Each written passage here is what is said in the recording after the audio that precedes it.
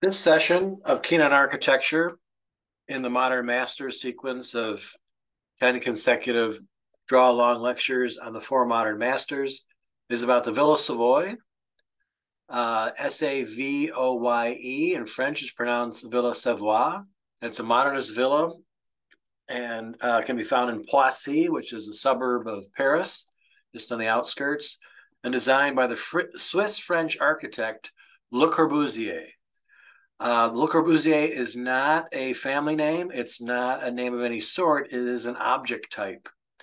He was born Charles Generet in Switzerland. Then she became an architect in his home area and came to France later on in life and then got involved in international style ideas, and his 5 points of architecture were sort of seminal in the growth of the modern movement.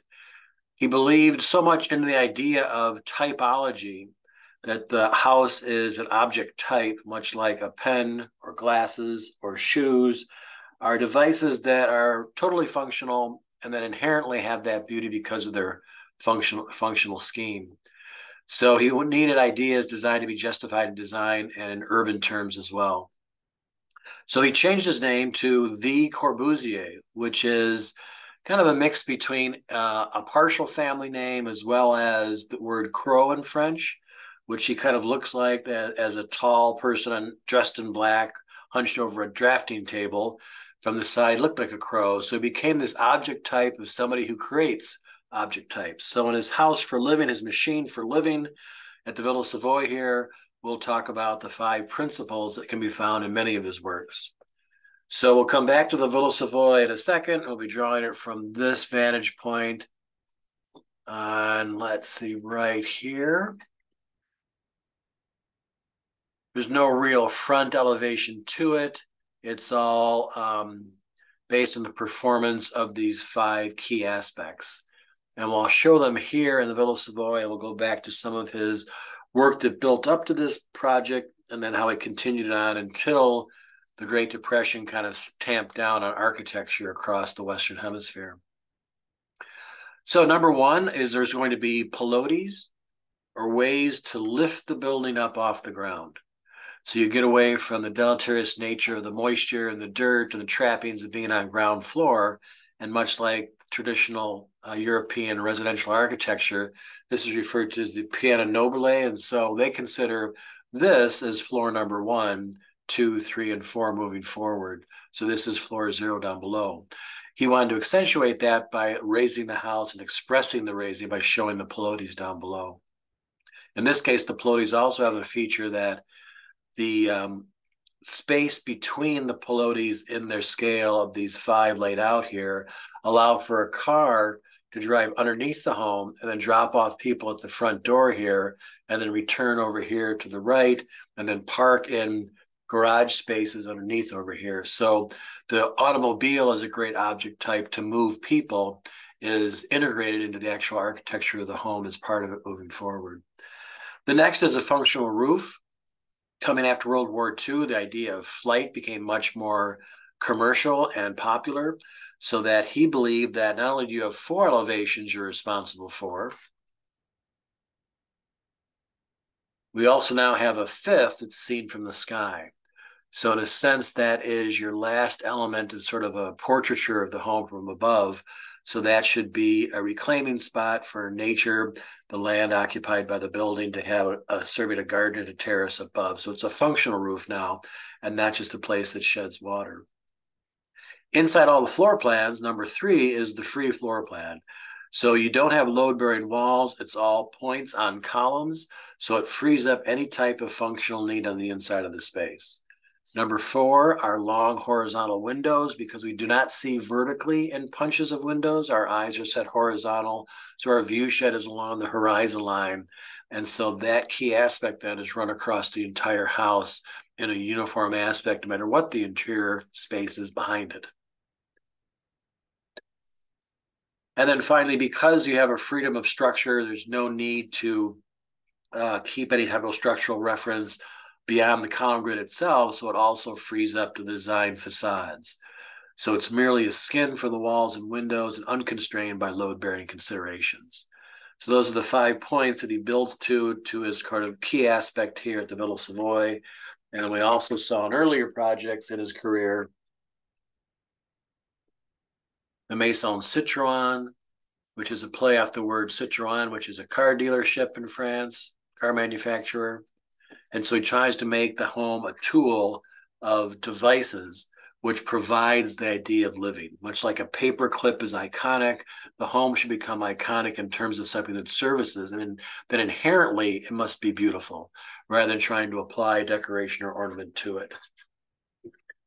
And the same is true for the Villa Garche here, which has sort of a formal quality on the front in terms of its reception of people, the golden section here in spirit.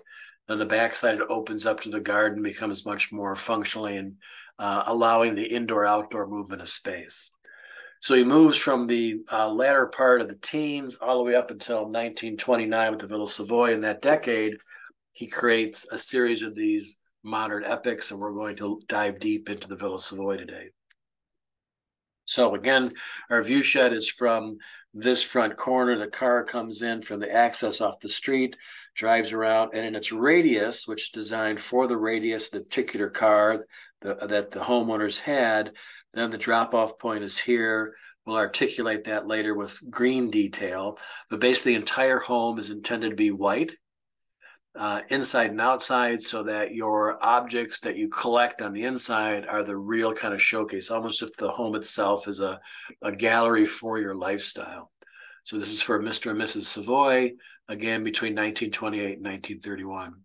The ideal was, as many architects projected at the time, to make it out of reinforced concrete, kind of monolithic. But because that was sort of a newer material, the béton brut, the French had sort of invented in the latter part of the last century into the 20th century, to bring it down to this scale in a single family residence was just cost prohibitive. So much like other ones that seem like they look like the reinforced concrete, this too is also blocked up with individual units and then skim coated to appear like it's monolithic. So if we come back into this really quickly, we can ascertain from these lines that are pre-drawn for you that the horizon line is at head height here as somebody approaches and walks up to the space of the building. So anything we add extra has to go back, and you'll see, because we're so close to it, the vanishing points are far off to the left and far off to the right. But again, the base of all of our columns in the front line here will vanish back to those points, to the corner, and then back to the right point. Well, that's as we'll draw those down to meet the grass base beneath. It's sort of a stone rubble base down here for the garage turnaround. And then once you get to the edge of the perimeter of the pilotis, it becomes a grass platen for the couple who own the building. So we'll also come back in and do sort of just generically, because it's behind the building, sort of a non-very specific greenery of the trees that were planted and now are sort of a small forest that engulfs the space. And we'll let that rise against our white volumes that he has playfully on top here. And then we'll move it about the back side. So we'll be able to, again, our key aspect for any type of building is to see the exterior skin, to move to the interior. And if possible, in this case, you move in and then leave to another set of windows to see this green come through the building. So things like this little detail there and over on that side are very important in terms of creating that transparency. And then they'll come all the way down to our horizon line. And then we'll show the structure of the trees meeting that horizon in the distance over here. And then maybe a little bit less. On this side is there also are different types of plantings that we'll see come around the back side of the lot. So we'll draw on shrubs later on at the base to give a secondary scale. And then the lawn will simply go to our horizon line and out to the front. So the first thing we can do, because the whole building is white, we'll assume the paper will be our basic keystone of white for us, is to mix a shadow line. And we'll simply take all the whites now and move them through that kind of black blue shadow we used in prior sketches so far with watercolor. So come to your water base and start to build a pool of that blue black.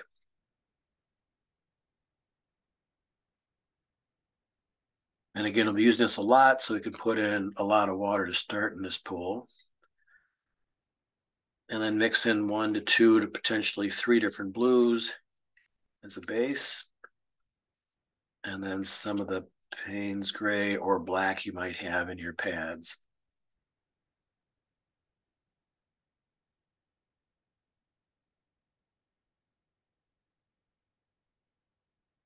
Make sure there's enough water. It's okay to remix later, but it makes it faster for you if you sort of overmix in the beginning and have residual shadowing value later.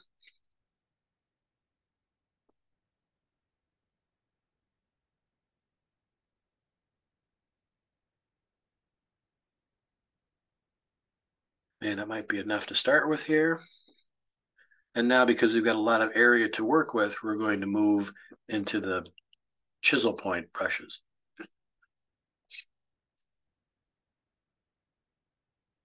So we're going to follow what the photograph here of the image here shows, that this southern side is being lit. So it's not quite towards the afternoon. It's probably mid-morning. And so the western elevation doesn't have much light on it. So this will be all grayed out in a sense with our blue.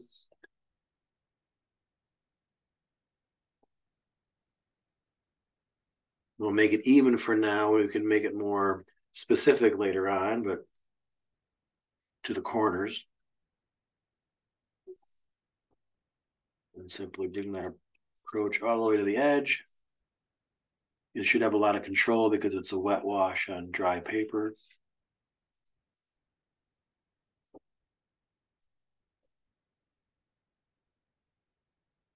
Pull it across the bottom. And don't worry about crossing over the structure for the windows, because those will go to black later on.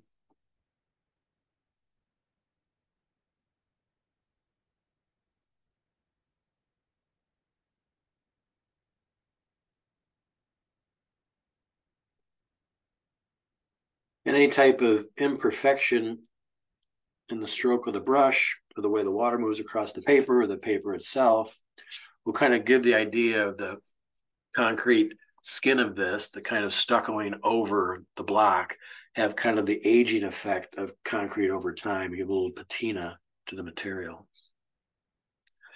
And we'll do the same too for all the columns coming down that don't receive light.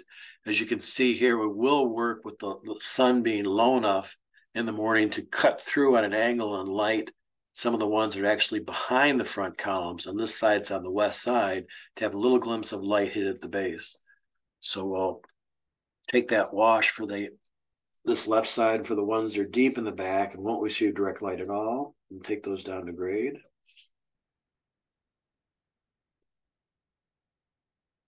And now this fourth one is the one that's going to receive a little bit of light from the angle of inclination of the sun. So we'll start it here and then just stop it right at about 3/4 of the way down.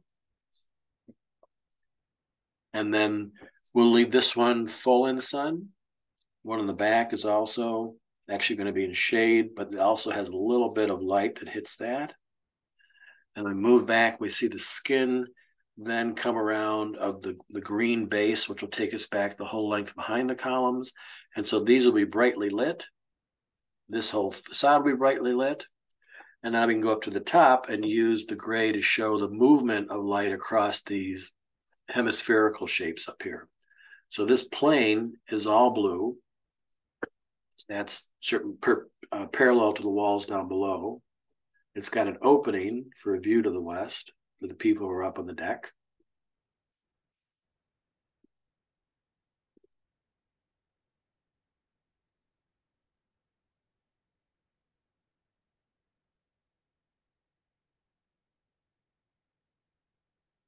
And now from this end, we'll simply start with the blue, and then we'll add water to it, so it goes from the blue on the edge and becomes brighter and brighter and brighter as it turns the bend here.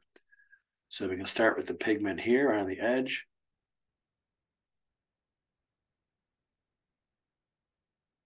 And move that an inch or an inch and a half. And then from there, go back and clean out the brush with water. And now just add water as it dissipates towards the front.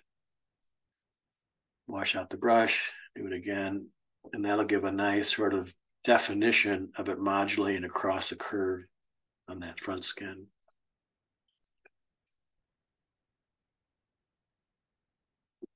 Same thing happens here, is at the little bit of front here, it'll be darker in the left corner.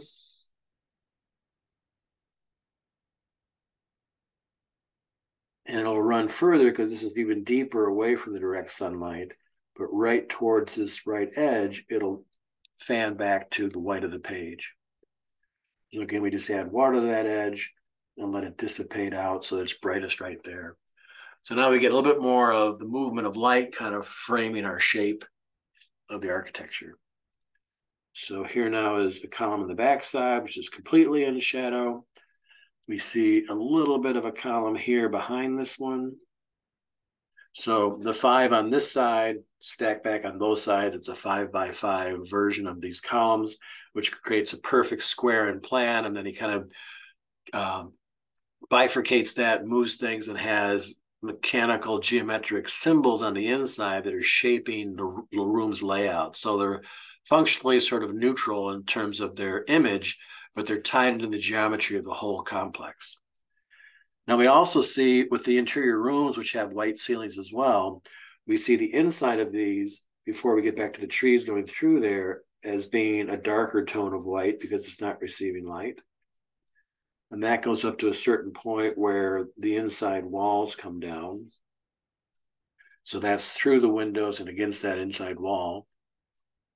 So because those are white walls as well, and they're not receiving light, they get the same valuation of, again, our blue-black, which will show behind the glazing here, there's a mass. And that mass comes all the way up to an open pocket, a cavity on that piano nobile, the first floor there. And then we'll see a side of the ramp that leads up to the upper deck. And so that'll be darker here at the underside of it. And as the deck rises, it's going up to light that's going over this pitch into a courtyard area and then lighting that edge of the deck as it moves up to people up to the top deck here. Same is true for the other side. As we look through the windows here,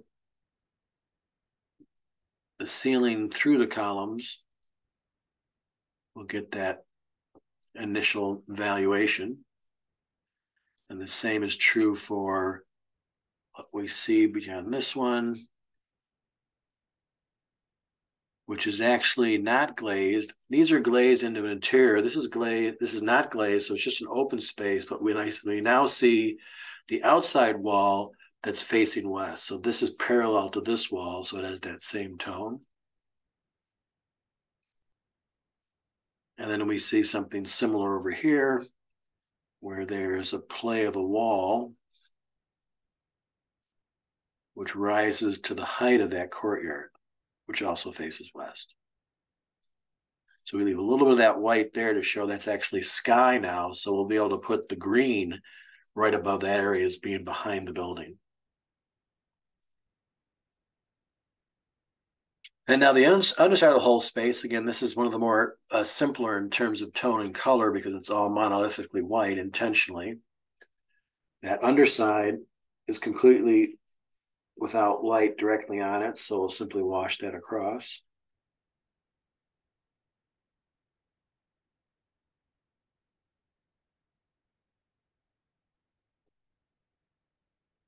So now we've assigned values to all the principal elements here.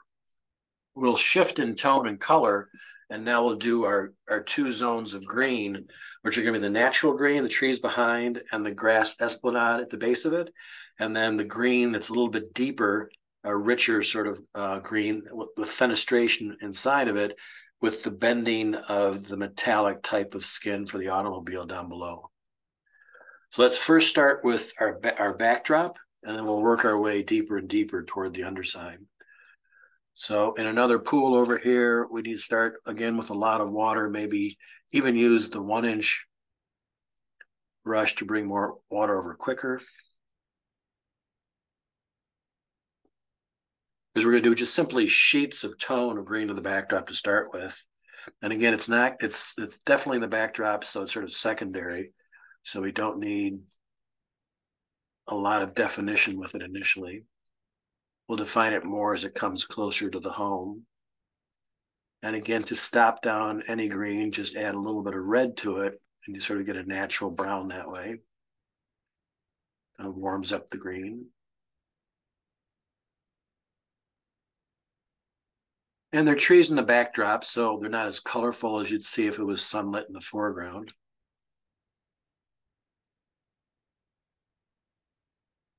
And make sure that's very sloppy and wet, because we want to move it quickly across a large area. And we'll test the color.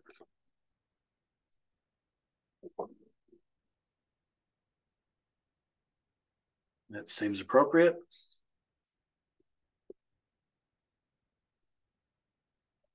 So now to cover area quick, we'll move over to the mid-range flat brush. And we'll come to the edge of our white here. We want to have vegetation really pull that white off the page by encircling the whole edge there. So I'll move it out of the way so we can put the pigment in. And we'll start and make a strong line right at the edge of the home.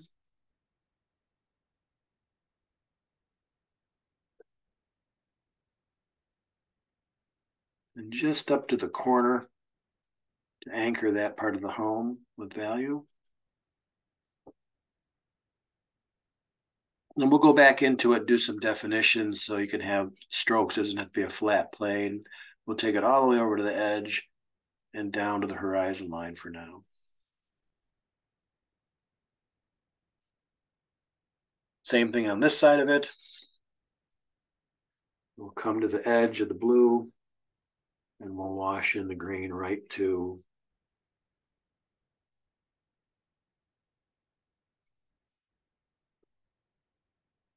the edge of the roof terrace.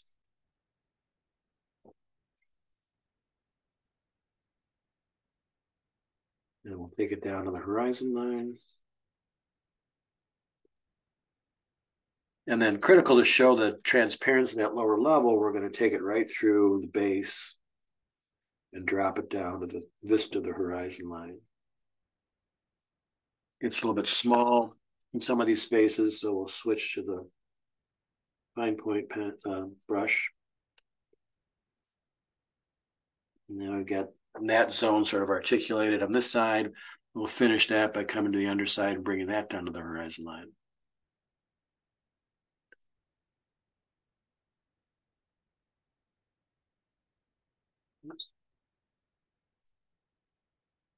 So now we have the subject, we've got the backdrop, we've got some transparency between that. We can come back in now and look at the interior and say that we know there is a little bit of a return of the wall here. Look at the other side, and from that point over, we can show the green of the trees coming through. And that will go a certain distance, and then the wall becomes opaque again right about here. So that's all the same as the background. So now we see that transparency by showing the subject above it, inside of it, and beneath it. And we do the same thing over here.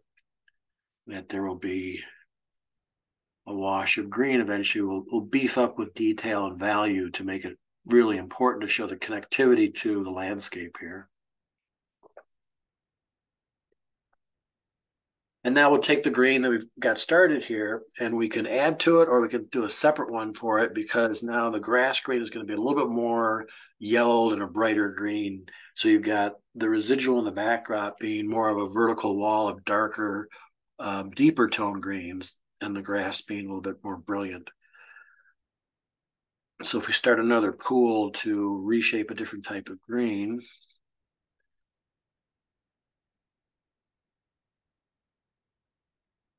probably going straight from any pad is probably too strong, because a lot of times the graphics we buy at art stores are really for a whole range of arts like graphic design and fabrics and different types of products that need very bold, strident things. The architectural world is very bland and sort of earthen. So whatever tone you strike, you want to sort of cut the veracity of the value inside that. So let's try this now to get sort of a warmer base.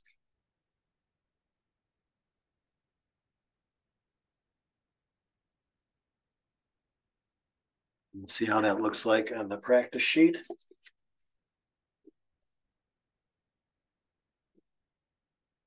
You see sort of a little bit more of a yellow tone in there, brownish, golden, and it strikes the paper. And so now we'll take this from the edge of all the columns going back on both sides. So we even need probably to draw a line over here that links the back side of the columns, which will go parallel to the front. So right about here, that's where the grass starts, and it works its way to the horizon line.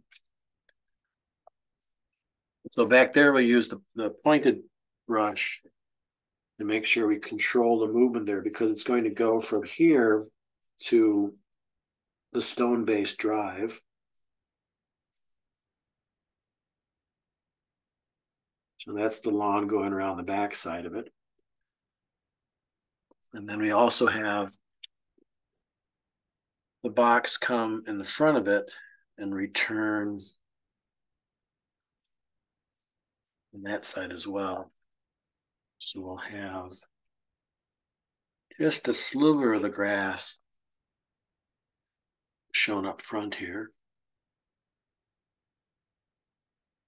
Because as the car comes in, it returns and goes out in a parallel drive that takes you back out to the street.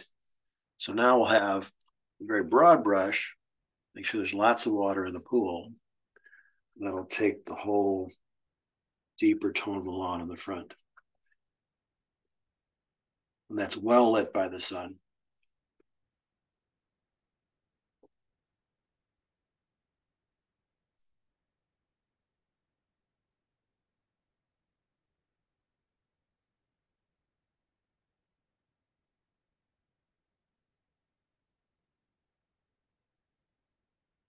So that's our base scheme here, except for the one color that is added to remain sort of less prominent is the living area, and that's the mechanical area, so to speak, for the housing of the cars, the dropping off of people. And so to make that sort of secondary player here, if the white skin is not used down there, and it's a deeper, more forest green at the base. So it kind of washes out as just a dark gray here. It'll become more prominent in our drawing because we'll go back to color for it. So we can use the greens we've got there and add more of the shadow to it of our blue-black to deepen up that green.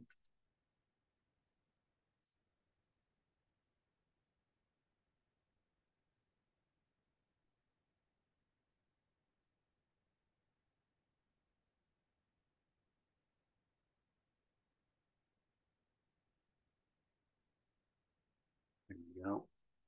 And we'll check this tone out.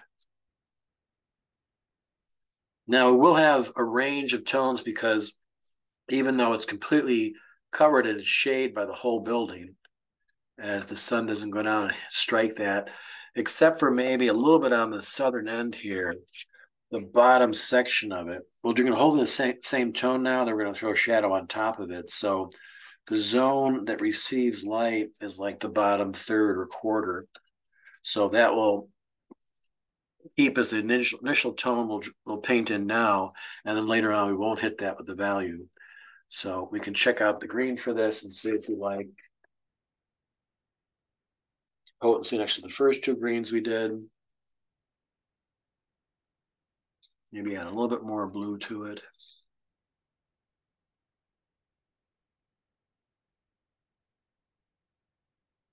There we go. Good. And now we'll simply come across this in vertical strokes because it's actually panels of green material with deep fenestration cut into it in a vertical method.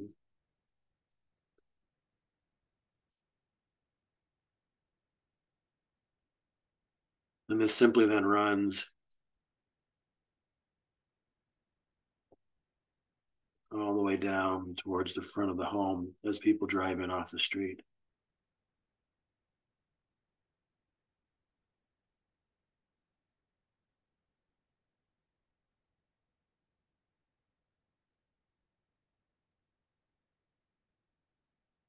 Well, that's sort of the start and our base for it. Now the matter is, just like the other media we've used to date, you just simply layer in more and more of the value and detail. So assuming now we're probably at the 30 to 40% of value, we simply do the same types of aspects of painting more into it with the intention of having less and less attention as we move to the higher depths of value, the stronger numbers. So one of the first things that I want to do to kind of complete our base image here is to come in and do a deeper aspect of the growth that's sort of the undercarriage of the forest. So the bushes and shrubs are at the base are oftentimes a deeper green here. So you can take that element and come where the lawn sort of meets the forest back here and put that value in. So it shares that horizontal method of what the cars drive around beneath the home. And then continues out toward the front.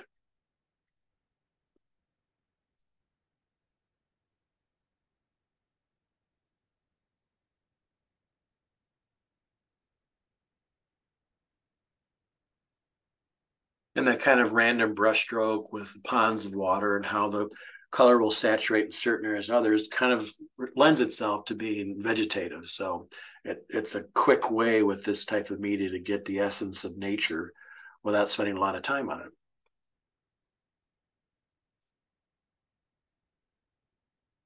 Okay, now we'll come back in and do some cast shadows or deeper types of blues. So return to our blue pool over here.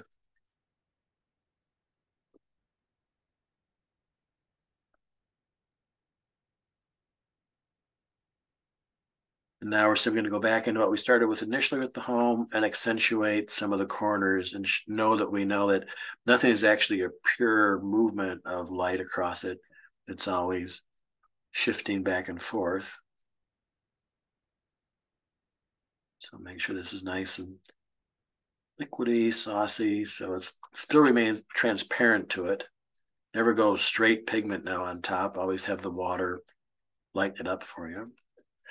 Double check on your tone, so it's still in the same range. And now we're going to come to certain zones where there's a movement of light that's cast across the planes. One of them's up here where there's a throw of shadow cast by this on this element, which kind of cuts down on a diagonal. So we can take that whole pattern in there and add another layer of value for that cast shadow. And that'll show the depth between the corner turret shape and then the parallel wall adjacent to it. And because the light of the outside here, it's the same plane as on the inside that's facing this way, but this is actually getting light reflected and bounced back down it from the whole atmosphere outside. There's a lot less on the inside. So all of our interior blue planes we've done so far can go darker.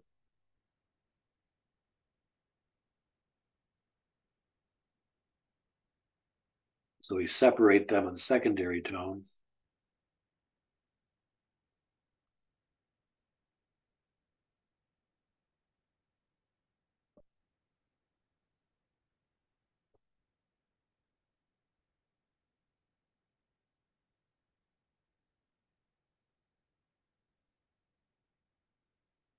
And in particular, the ones really adjacent to some of the outside light hitting the ramp that takes you up to the upper level, it's more impactful because it's adjacent to an exterior white. Same is true for these over here, is it's going to be darkest in this corner because it's trapped by the white of the building, but as the light bounces around in the patio space, it becomes a little bit brighter. So we'll come back to this and hit the right panel another time once these set up to move light being darkest here and then becoming lighter and lighter as it moves across that plane inside the patio space. We see an interior wall here, and the ceiling's a little bit brighter from this viewpoint, so we'll keep the top a bit lighter. And then because of the backdrop, we want this to become a little more potently dark adjacent to it.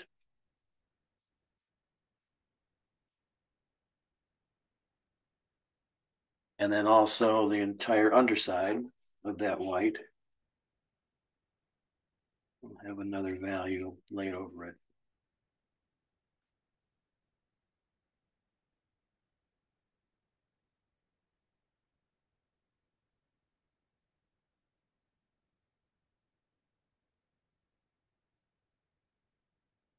Now, a little point of reference here, we'll detail this out now and we'll keep hitting it as we get deeper and deeper with value, is all the Pallades are actually cylindrical. They're actually round columns.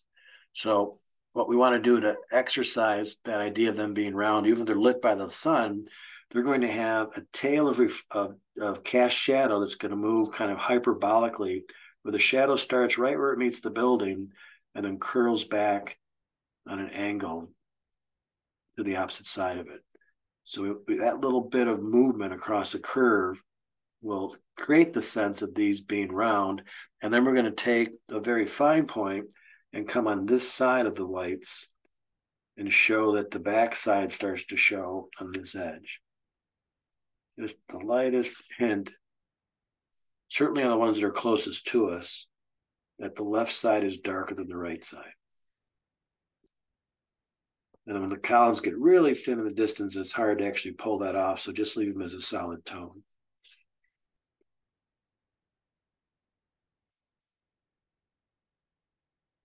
And now we'll take our shadow line and we'll go into the vegetation and show some tiers of movement in the planes of the trees in the back, because right now they read as a a vertical plane, because there's no change in them. So we want to come down to some of the lower areas and simply say that we know the building casts a shadow on them. Then we'll break that up and have it be more tree-like as it steps away from the building. Make sure that dark goes right into the corner. Through the glazing, we see it over here.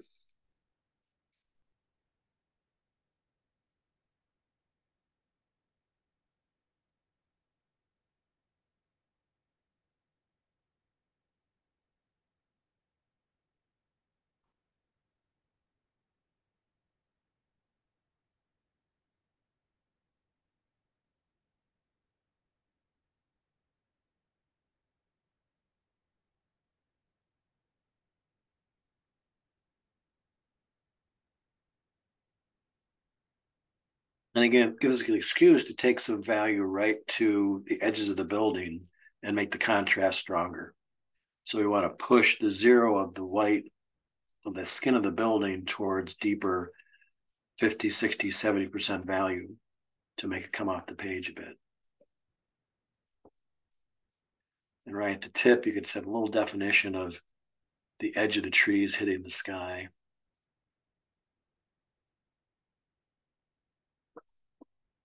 And now we'll do the same with the rotunda of green that wraps around here, because obviously the underside that faces this edge receives the least amount of light, and we see that volume going back in space.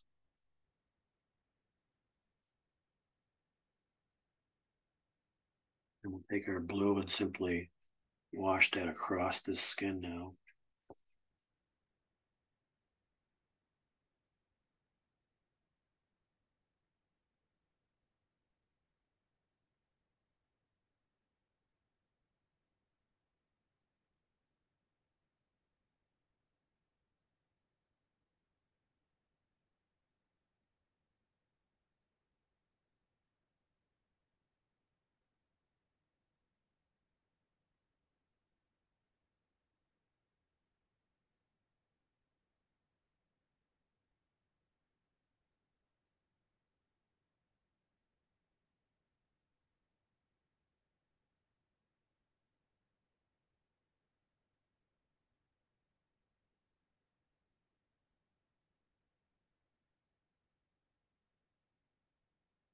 So each incremental layer now of value, we're simply trying to pull out some of the detail of the home as time allows. Come back in the blue and realize that the underside of the wall that's cut open for this little ornamental window up top comes to a certain point. And when that sets up, we'll draw that down a little bit on this side as it casts a shadow on itself.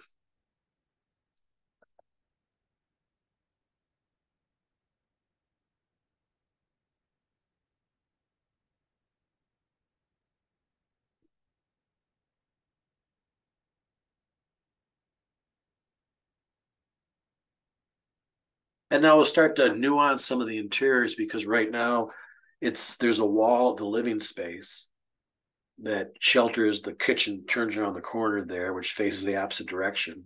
So there is a sort of an open space that flows between all the spaces, and yet sort of visually there's always a disconnect from an interior wall that separates and kind of creates individual zones for the functions.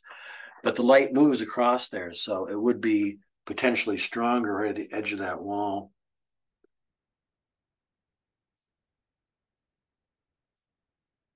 And then deeper at the top of it as less light hits that interior white wall. You see how dark we're getting, even though it's a white wall. That's the light cannot penetrate that deep. So you start to articulate some of that change in the wall planes inside. And so here's where that room turns the corner and heads out toward the patio space. There's a change in the value there. And we'll come back towards the end when this is all set, and we'll do our dry cut of black for all the frames for the sashes for the windows. And coming back over to some smaller areas now, right toward this corner of the third window over here, it's deepest blue-black. And again, parts of this interior ceiling are stronger. Right, so this area is stronger. The blacks that are in the distance, they lose a lot of their sensitivity to the light, so they end up appearing even stronger than some of the ones that are closer to us because it all collapses into space. And then we'll probably take the whole underside of this green wall and make the dark third of it seem deeper in tone.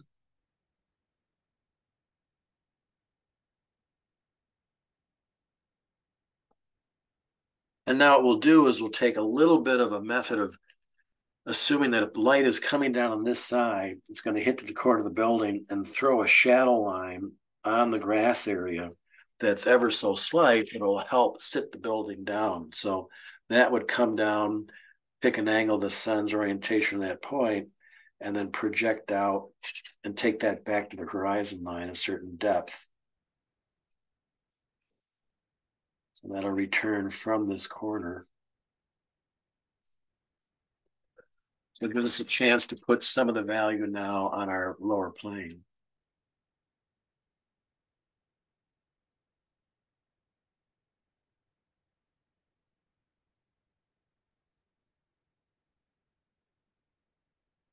So we can wash that level of the grass now. So the cast shadow below is the partner of the shade side that we're drawing on. That'll come to a triangulated point right where the first corner of the shade hits the ground.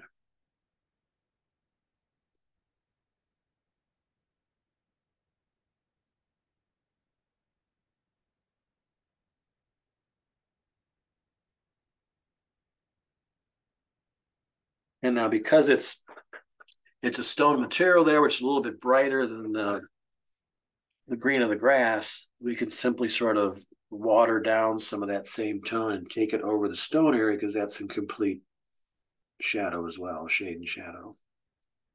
So eliminate that from being as strong as the product as the white material of the skin that's seeing the sunlight. So that'll drop that down a bit. Now we're going to come over to these columns on the right that do receive full sun, and they're also going to have a projection of a shadow on the ground plane. And this will help them kind of reach the ground and then turn 90 degrees into space. So all of these columns, when they come down and meet our final point here, they're going to hit that point and then vanish back to our horizon line with the cast shadow. So 1, 2, 3, and 4, and that goes all the way back until that underside comes down here and hits the projection of how high that sun is, might come down and cast a shadow at the base, or if it's low enough, if it's earlier in the morning, it'll take that shadow line all the way back to the skin of the architecture. So this column is going to come and hit a line of shadow cast on the building. But more importantly for us is we simply want to line it out on that drive that wraps around the building first. So a real fine line way, just really quickly kind of runs across here and shows these columns seated on the ground.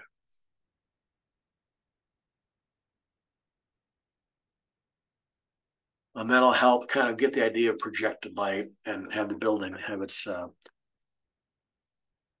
relative relationship between light, dark, shade, and shadow.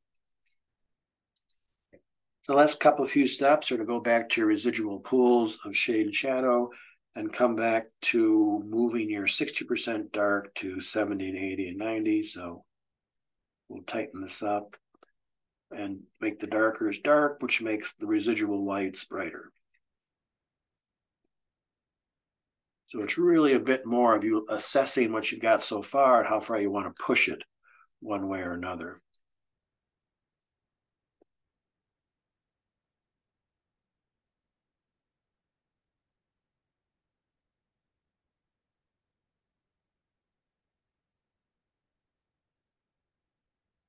It may be important, since this is our most important corner, the contrast between those could be stronger. So if you make another really sort of very wet wash out of the shade area, and then take it up to our corner again and put all the pigment right at that edge.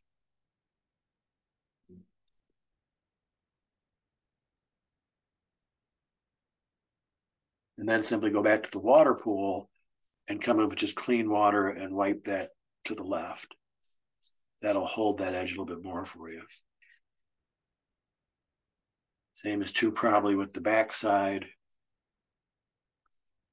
of our two rotunds up here, the hemisphere shapes out in space. Go right to their corner where it needs to be darkest. Instead of having a line at the edge of that shadow line, go to the water pond and work it over to the side.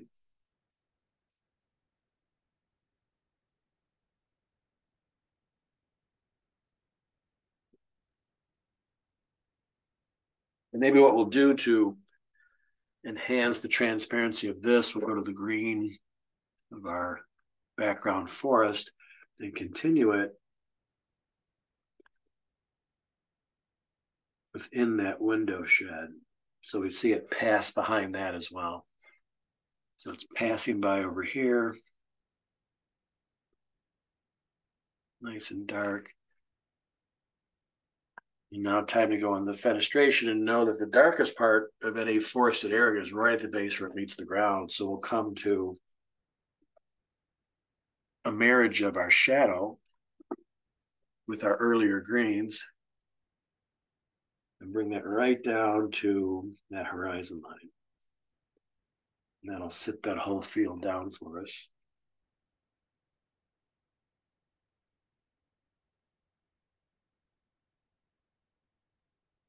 And we want to pick that back up at the other side of the building over here. So right where our building ends, it's brighter than the forest beyond it. You can then really frame our columns so they remain ultimately white for us.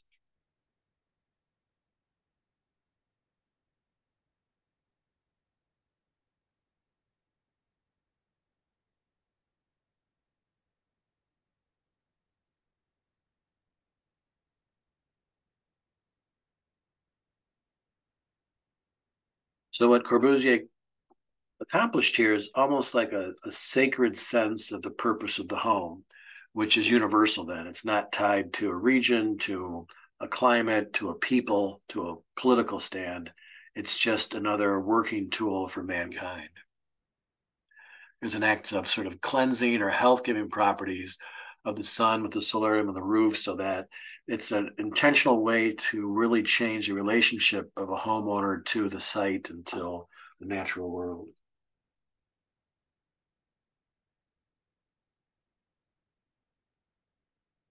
And we'll push some more value right to this corner.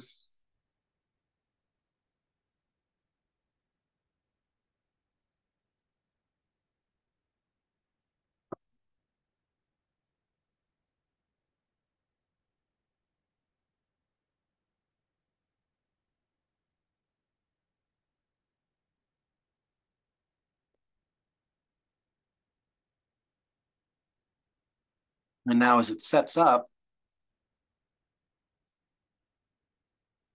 you can go to your number 5 for some of the key aspects of what's closest to us around the principal third of the sketch, which is really close and can have the most definition to it. And you can find those lines that really hold space beyond them. So for instance, the top of our turret up here against the sky is a very dominant line of dark. And make that black a little more potent up there. See if I've got a secondary one. 3, 3, that's 5. And then with the flat plane, that one also can be stronger.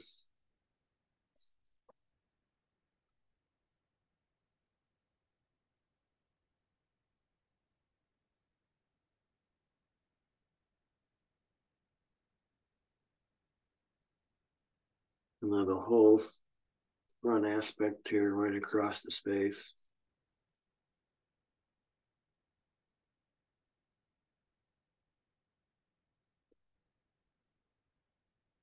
On that definition.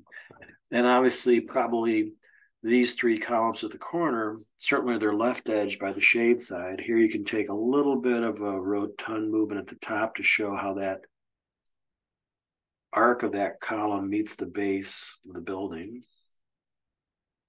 Just to finalize that little bit of nuance to shape the rotund quality of the columns. Maybe at the base as well as it meets the grass. And once the ones in the foreground are done well, it's just projected on the ones in the rear. Now come to the left side, which is against the sun, opposite the sun, and pull those lines down on the ones that are closest to us because it's a finer line in the distance and not necessary. And then where the fenestration opens up, that's a key edge to create space on that side.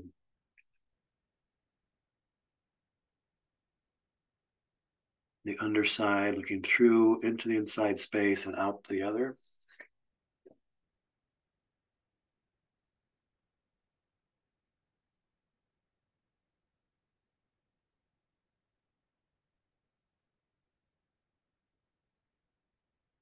Street side. The edge of the garage turnaround on both sides. The underside facing the forest. These are all the dominant lines that just need to be a little more powerful to address the edges of the values. So that's where we tried to push all of our value to those corners or edges that hold space beyond.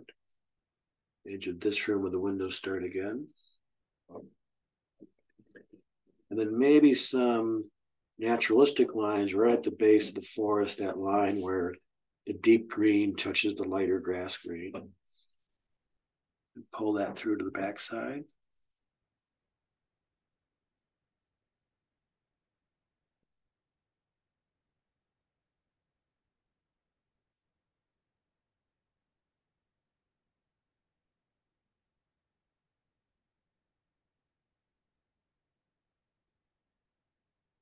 And now, even though it's going to be the same tone down beneath, we could shape some of the perforations of glazing through here. So for instance, right at the spine here where it rotates, on either side are panels that show the doorway and the entryway in. So there is some subtle line work there, which is glazed. And it takes you to a dark space, so it's not going to be a brighter thing, but there are elements which shape around and give a sense of movement along this as it wraps around and turning radius of the automobile.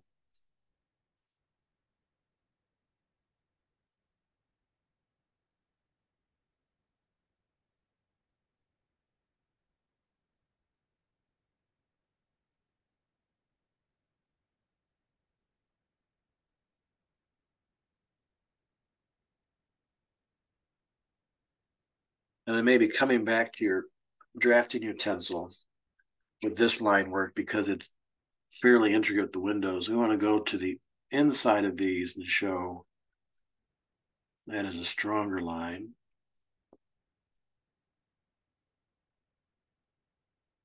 the space that goes up and underneath that on both planes here.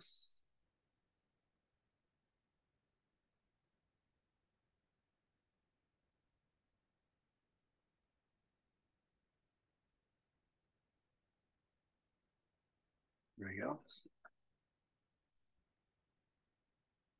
And now to end it, we just want to use the fine point brush and to get a fairly dry wash now. So we can go to our shade wash. We've got residual here of some of the blue black and maybe turn it a bit more black than blue, add some more black to it to make sure it's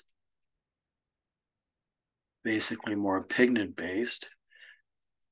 You don't need much of a pool. It's going to cover a lot of area in our window trim, the actual mullions of the window, the structure for the glazing. So then dry out your your brush on the paper. So it's not holding residual water. So now the bristles are dry. And now when they come into the pool of paint for that deep sort of black blue, you get mostly paint there and it works more like a pen would rather than a brush. We want to come to those encasement areas for the windows and turn those to black. And they'll have little bits of color in there too as they reflect light, so don't worry about being a perfect black the whole way. We'll simply run that across. And show that line work, take it on the other side, do the same thing. So these factory sash industrial windows then become commonplace in Corbu's architecture. Happens at the base too. There's a ribbon, the band at the bottom. And we just want to make it certainly darker than the white wall, but just an effort to be intentional with the idea of these horizontal banding as one of the 5 points.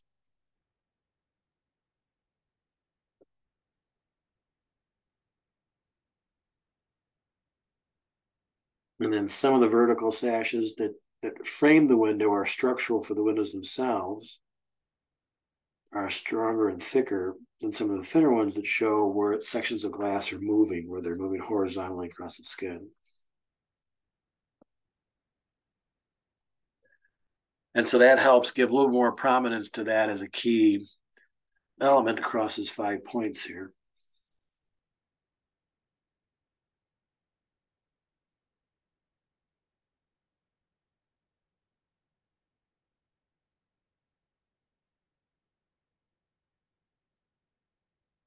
There we go. Well, that should be enough there. We'll come back in and make sure some of the earlier line work been connected.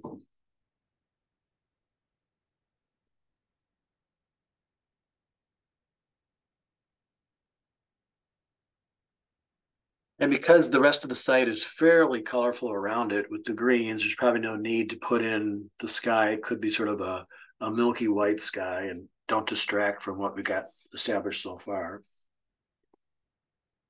And then maybe with a thinner, maybe a 3 point, come back into right where the column meets the grass and show a little bit of the movement of the edge of the grass there at the base.